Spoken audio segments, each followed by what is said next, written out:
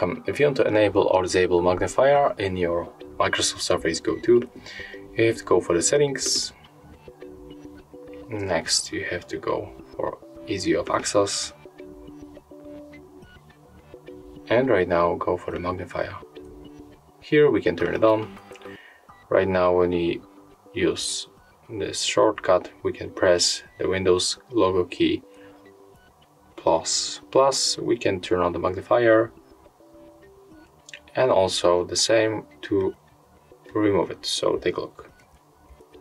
Right now we can zoom in and zoom out by pressing Windows key and plus, so we can zoom in and zoom out by clicking the Windows key and tapping on the minus.